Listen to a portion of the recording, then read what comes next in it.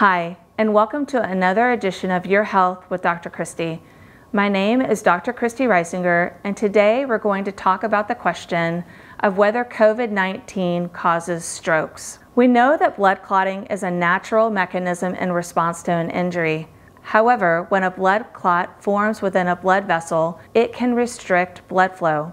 This is known as a thrombus, and one common concerning thrombus is called a DVT, or a deep venous thrombosis, or a blood clot in the leg.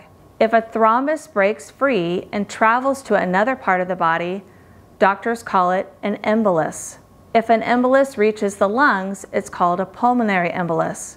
If an embolus goes into the brain, it's called a stroke. We've always known that dangerous blood clotting is a very great risk for critically ill patients. And that's especially true for those patients that are immobilized and on mechanical ventilation, which can be seen with patients with COVID-19.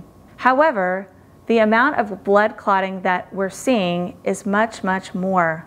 A concerning New England Journal of Medicine article, I'll put the link in the description, talks about a concerning finding of large vessel strokes in young people less than 50 years old.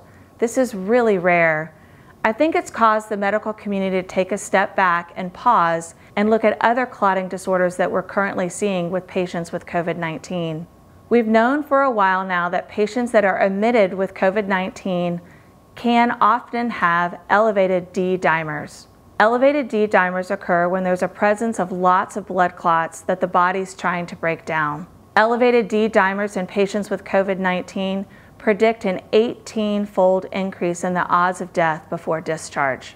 One theory for why we're seeing more blood clots in general is that the virus is damaging the cells that line the blood vessels. These are called endothelial cells, and this allows blood to come in contact with substances in the body that cause extra and extraneous clotting, and it's activating pro-clotting factors. The reason why I felt it was important to bring up strokes and pulmonary emboli is that I want patients to realize this can be a troubling side effect from COVID-19.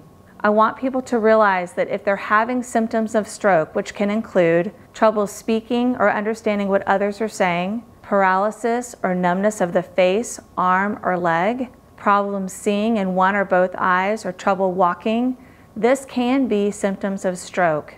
Strokes can be treated, but it's very, very important that they're treated quickly. It's optimal to go to the hospital within 6 hours of having symptoms of stroke, but especially within the first 24 hours. The longer you wait, the more long-term side effects from your stroke that you will have. I don't think we really know at this point what's causing the increased clotting, which can lead to strokes, heart attacks, kidney issues, and clots in the legs. But I do want people to be aware that these can be symptoms of COVID-19.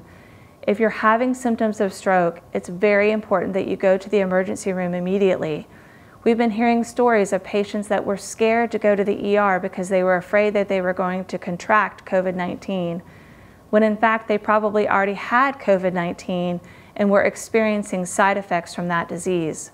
Thanks again for joining me.